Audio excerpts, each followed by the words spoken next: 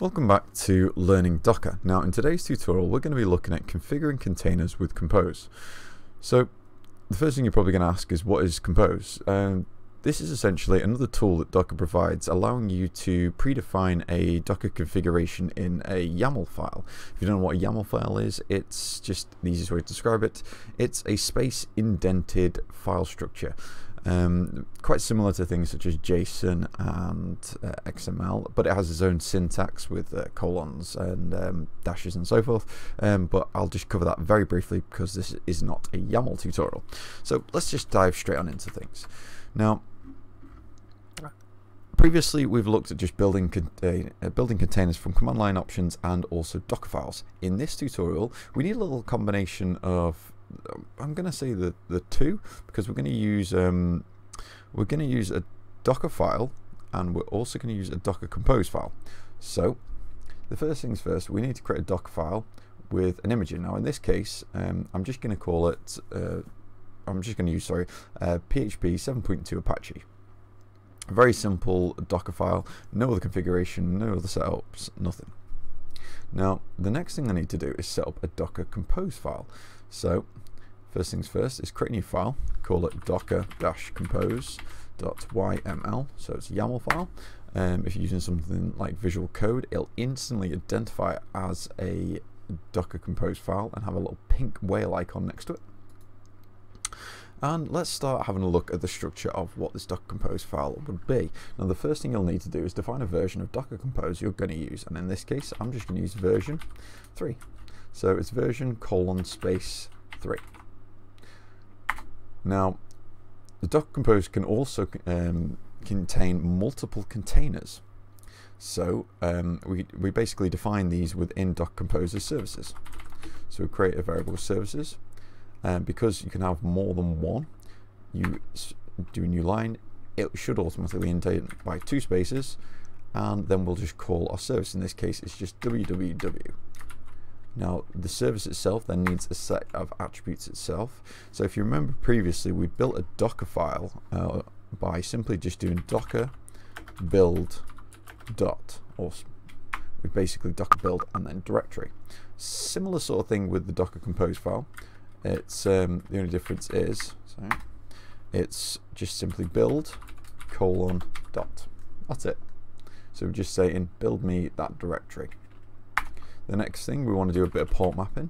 So just state port, indent that because it's a new level. Sorry, it's a level below it. This is actually an array. So a way arrays are defined in YAML is with a dash before each element, and then just simply states the ports we want to map. So if you remember, when we were looking at ports previously, it's the local PC's port on the left hand side, the Docker containers port on the right hand side. So I'm going to map port 8040 just to stop any conflicts to port 80 on the Docker container. Okay, so the next thing we need to do, similar to the last tutorial, is attach a volume. So you do that by simply saying volumes, again an array, where we're just going to have, we need to create a directory for a volume first, and we're just going to say src. I'm going to map src to www.html, which is the main directory that we're going to be using for the PHP 7.2 Apache. And finally, the last thing, you don't need to do this, I just like to do it, is define the network that you're actually going to have the Docker contained within. So just say network, and for this one we'll just call it sorry, that should be networks, and it, because it's an array, and we're just going to say default. So it's a standard default network. So that's a Docker Compose file. So what can you actually do with a Docker Compose file? Well, you can build it, and by build it you can simply just create it straight away. So if you just do Docker Compose, you can see the set of functions that you can actually use for this. So we could just build it by using Docker Compose build, or we could actually skip that step with a combined function and use Docker Compose up, which will create it and start it. So you could do a slow process by building, doing a build and then doing a start if you did not want to just run it straight away. But for this one, I'm just going to get it straight up and running with Docker Compose up. Hopefully I'm not going to encounter any errors. What is this? The Docker Compose file is invalid because unsupported configuration option for services. port should have been ports, plural. Let's try that again. Hopefully we'll create it without an error. There we go. Now we can test this to see if it's working by simply opening ourselves a tab, going to localhost port 8040. We're getting forbidden because there's no files in our directory. We can get around this by going into our source, create a new file. Simply just call it index.php for this case. Let's just simply state echo we're in our composed container. So if I go back to the page I was just on, refresh it, we're in our composed container. So we've now just defined a Docker container within a compose file. So like I said, we could append multiple containers to this. If you wanted to manage lots of Docker files, you could then create subfolders for this. If I'm correct with Docker files, you can't have this more than one Docker file in one directory. Correct me if I'm wrong with that. I think I am right. And that is basically Docker Compose in a nutshell. Now there's a bit more to it, so I'm just going to terminate the shell by just Control-C in it. If I can do docker-compose ps. Now there's a little caveat to Docker Compose ps opposed from Docker ps. Now Docker Compose will only find the processes running, the Docker Compose PS will only find the processes running which are relative to your Docker Compose file. If they're not relative to that file, they don't do the same as Docker PS, which will find all running Docker containers.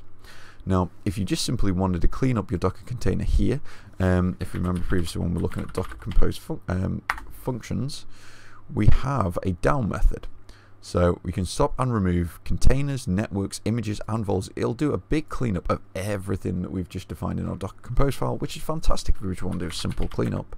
So we just Docker Compose, let's try and get that right, Docker-compose down. So we've removed the network, we've removed everything that we've associated to it. Now if I just do a Docker Compose PS now, there should be nothing. Okay. So that is a simple way of just creating a very simple Docker container with Docker Compose. Next tutorial I'll want to expand on this a bit more and use Docker Compose more than just simple Docker files and these elongated command line commands that we have been using. Either way, I hope you found this useful. I seem to have a little bit of traction now on my learning Docker videos, so I might do these a bit more frequently. If people are waiting for my learning Solidity tutorials, I'm working on the next part of the Ethereum adventure, and I'm also trying to come up with a good learning Solidity tutorial. And on top of that as well, I do plan to do some more learning PHP tutorials. But if you are interested in any of those, hit the subscribe button.